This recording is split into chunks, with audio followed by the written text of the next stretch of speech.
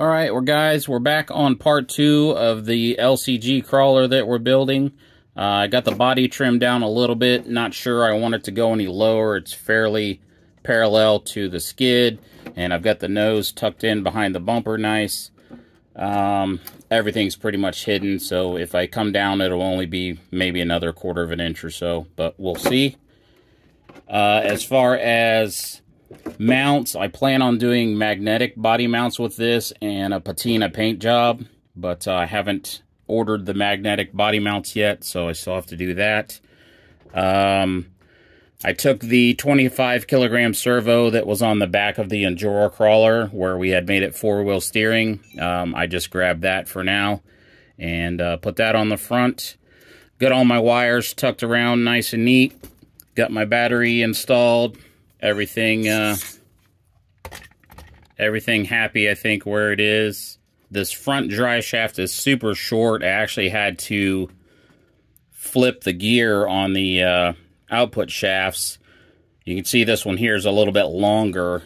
The actual shaft is longer than this one. I had to flip it around to where the longer one stuck out the back and move the transmission back a little bit. That was like 50 millimeters and it was just way too short. So move the transmission back a little bit, flip the output shaft around, so that gave me the little bit of give that I needed. So we got the nice articulation now. Pretty happy with it overall. I don't know that it balances perfect. Again, we're still just running plastic bead locks, so not sure how it's going to do on side hill, but I wanted to try the plastic at first and then go from there, so we can always get aluminum wheels later. But everything's hooked up, and man, this thing is slow. You can just barely touch the throttle. See if I can just barely get it to move here. You can tell if that red and green light is flashing, that motor's working. It's actually moving right now, if you can see it. That is really slow.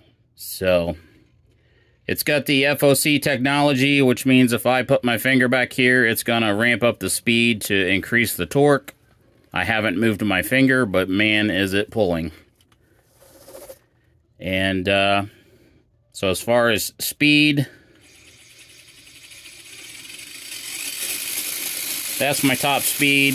Not very fast. I guess I really wasn't thinking about when I ordered the 1200 kV that I would have gear reduction in the transmission and gear reduction in the portals, and maybe I would have needed a little more speed. But worst case scenario is I take this 1200, put it in the Enduro, and order an 18 or a 23 for this guy. So, not sure. We'll get it on the rocks and see how it does. It is all together. I had one problem with the bracket that I ordered. It wanted to set the servo too far back, so I had to put spacers in there to stay up there. Had to put spacers in there to bring the servo forward a little bit just so the arm wouldn't hit the diff. And you can see now it's does not hit, but it's close. So other than that, we got the soft springs on the front, the firm on the rear. I do have the medium ones that I can put on the back if I want to. It's up a little higher. I'd like to have it down, so I may change these to the medium springs just to see if it'll ride a little lower. The front seems to be compressing pretty good on its own, and again, these are brand new. They haven't had any break-in time. So they should soften up a little bit as they get used. Same with the rear. I may switch to the medium springs, and then when they break in, go back to the firm springs. Don't know. It's all testing. But I think we got it to a point that we can go do some testing other than getting the body mounted. I mean, of course, we can run it without the body, but what fun is that? As far as mounting, I just mounted everything on Velcro. With the body on, I can get right under there and just kind of hit it with my finger and turn it off. You know, you still have to kind of pop your body off to plug your battery in or whatever, but if you're just going back to the trail, you can reach under there and turn it on.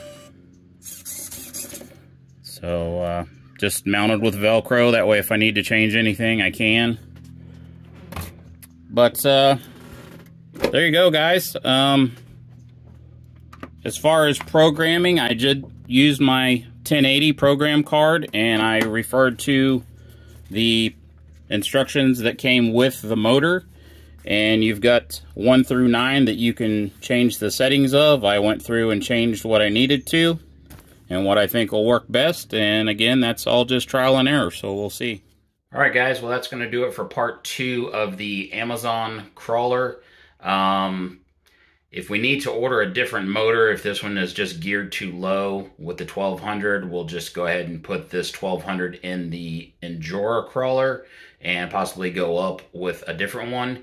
But we're going to test it first. You know, we can always use that motor in something else. We can put that in the Traxxas or, you know, the Endura crawler or something like that. So we'll definitely use it even if it's not for this. I don't think I'm going to need any overdrive or underdrive as far as gearing right now, maybe down the road, but we're going to test it as is first. So as soon as I get the magnets in to mount the body, we'll do the patina paint job. Happy New Year to everybody out there. Thanks for watching, guys. Thanks for all the new subscribers. Questions, comments, emails, feel free to talk. I might not answer the same day, but I try to get back to you. So thanks so much, guys, for all you do. Trying to get more videos out this year, so let's get the year started right. Thanks for watching.